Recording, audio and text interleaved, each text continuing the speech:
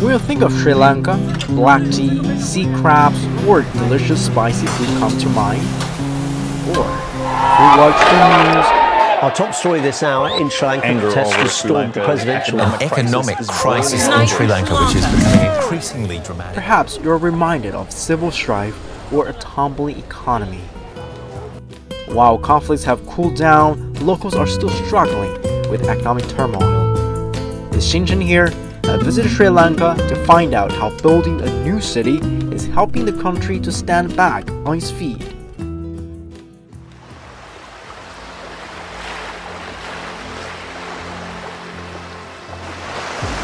Well, now I present to you the future. Colombo Port City, a new development right next to the downtown area of the Sri Lankan commercial capital. Colombo Port City development is a major step forward for which China has been taken the initiative, supported Sri Lanka. With help from China, Colombo Port City is being built with 71 million cubic meters of sand from sea reclamation. The plan for the new city is to make it a Sri Lankan version of China's special economic zone of Shenzhen.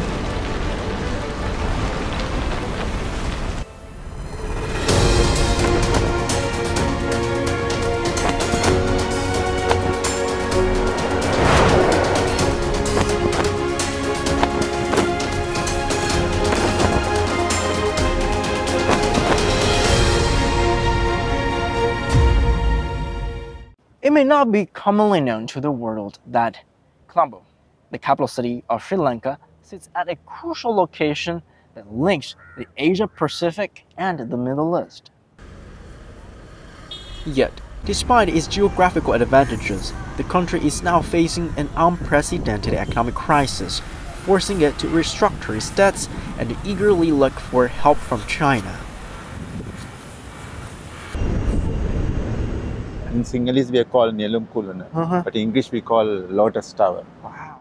The Lotus Tower, built with Chinese help, is the tallest building in Sri Lanka, a landmark and a symbol for a thriving future. In Colombo, I met Sanjeewa Ganyan Elvis, an experienced engineer who hopes to help rebuild the city and country. So the humidity here in Colombo has always been high, right? Not always, sometimes high, but this season is a little bit high. The moisture and hazy sky mixed with Colombo's crowded and congested roads is a suffocating scene. Yet, there is not much to work done on the existing city infrastructure. Still, a quarter of Sri Lanka's total population live in Colombo. Locals are in need to find ways out of the stagnant growth. Colombo city is already congested, and that city is not properly planned because this was built long ago. In the port city, there are development control regulations on what should be built in each plot. Better planning comes with better attractions for international investors to come. Colombo Port City is over 2.5 million square meters, accounting for 10% of the commercial capital's land area. It's hoped the new city will become a top-notch residential and commercial destination in South Asia. Elvis has been in construction for 3 decades. He also accumulated some good experience while working in Dubai. He came back to Sri Lanka about 10 years ago and joined the Port City project in 2016. I know the culture and I'm familiar with Chinese people, you know. So I know, when they start the project, they will do, they will continue the project until the end. There's no stopping.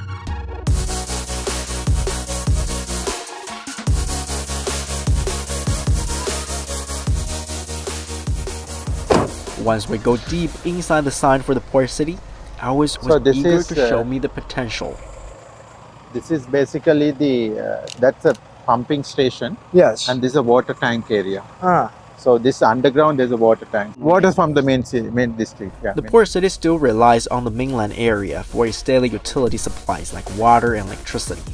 Construction is expected to be fully completed in the next 20 to 25 years. The estimates are that it can help Sri Lanka attract almost $10 billion in foreign direct investment, and generate revenue more than $5 billion for the government. a sizable economic boost as the country's GDP stands at around 75 billion. 港口城的话，之所以能诞生的话，实际上是发起于斯里兰卡他自己对未来的发展的一个愿景，老百姓都想有这个美好的一个生活的一个愿望。更重要一点呢，是它原有的这个经济结构以及产业结构呢，它需要去调整这个转型。那这个时候呢，实际上是刚好是恰逢这个“一带一路”这个倡议，那它必须是这个国际这个元素的，就决定的是什么呢？就是我们在这个产业导入这一块呢，就说是我们是20%左右是来自于这个中国，30%的我们是来自于这个斯里兰卡，50%的我们是来自于国际社会。With over $14 billion invested, the project came into shape after China proposed the Belt and Road Initiative in 2013, a globalization scheme not just focusing on the richest, but more importantly, to help developing countries to grow. So how many horses do you have here over here? I think we've got about 14. Most of which. As I explore the recreational area of the port city with businesses already open, I meet Iniki Pitts. Pitts has a special thing for horses. So this is Jeffrey. Jeffrey was rescued. When we found Pitts comes from England and now sees Colombo as her second home. She sees the potential ahead for the port city. In 2022, she opened a new horse riding ranch here. Tell us a little bit about this place. The idea behind it, the location. Why did you come here? That's a very good question. What my vision for this place is to make the most of the horses as a way of bringing people together, to bring families here, to also offer something completely different that's not really been experienced here before. So horses, you know, have a long history in Sri Lanka. I built these stables a little bit in the style of a British stable. Also because I wanted to create something that looked and felt permanent. The Colombo Port City aims to help the Sri Lankan commercial capital to become a global hub for travel, for business, and for investment. In Pete's view, major hub cities around the world need to have facilities like an equestrian center, offering the lifestyle and attractions to make people stay. What I think is that this has the potential to be an economic engine. So this offers the opportunity to offer that lifestyle, make it a little bit uniquely Sri Lankan, and also is something that I can say creates a new level of excitement and interest in the country. I also ran into Noah Fernando, an aspiring young rider who has been one of Pitt's frequent customers. What do you think about it? I think it's amazing because, you know, there is so much. All I understood is there are a lot of stages to a port city. At the moment, there is a lot of entertainment stages going on, but in future there will be colleges and universities and hospitals. There will be a business hub. I think it will be a game changer for Colombo. But that can be in 20 years or 30 years. That's okay. As long as there is development and improvement, and we're okay. You need to be a little bit of a risk taker in Sri Lanka. And if you are somebody who wants to make a difference and somebody who really believes in investing in potential, Sri Lanka has all of that. For sure it has all of that. But you need to be a little bit, you know, have the stomach for it. And not everyone has the stomach for it. Love it. Every day we come up with new challenges.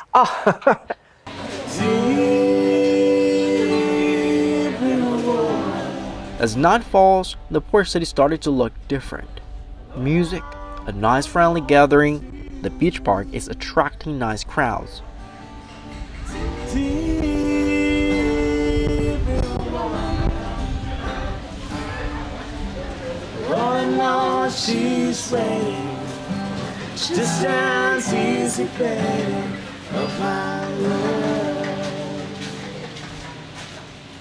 It's by the beach, it's got good ambience here, great service, food, and we definitely like playing music here, my members, my friends. Jack, along with Johnny and Danny, started their band, Bourbon Blues. They perform across Colombo and of course in the port city. The beach park is a family-oriented food and beverage place in the port city. Towson Fernando, with 4 decades of experience in hospitality, started to oversee the cafe's daily operation since 2022. Well, in my 40 years of career in the hospitality, there have been lots of ups and downs. Okay? That, of course, includes the COVID-19 pandemic, which put huge dents on Sri Lanka's economy, a country heavily reliant on its tourism industry. Yet, with tourists coming back and the port city partially opening up, better days are coming. After I started to work inside the port city, I realized how massive project it is, and which is a good future for younger Sri Lankans. Now, the beach park has become a top choice for local families to spend time off. Recent economic turbulence in Sri Lanka has been severe. The beach park has had to hike its prices to cover increased costs of oil and other imported products. However, as more people are coming to the port city, the beach park can now have enough customers to at least break even. How often do you visit the port city? Port City, I have been here like 3 times. Yeah. Chinese people are doing this for us. I mean, after all, I mean, what we want is to grow as a country and do it with a united, I mean, people, right? Like, it doesn't matter if it's Sri Lankans are doing it or Chinese are doing it. Like, anyway, like, end of the day is we want to grow as a country. Since opening to the public in January 2022, over 1.5 million people have visited the port city. Sri Lanka, in fact, is a highly educated country. While the country is a great tourist destination, the country is also well known for producing world-class accountants and other professionals, and for its fast digitalization. There is a huge potential ahead, and the country is learning experience from China. I also sat down with the Sri Lankan Prime Minister, who praised how China offers great experience to Sri Lanka and the world, tackling poverty and boosting growth. China has been helping all countries across the continents. The Belt Road Development Plan was an important role for new economic development for whole of Asia.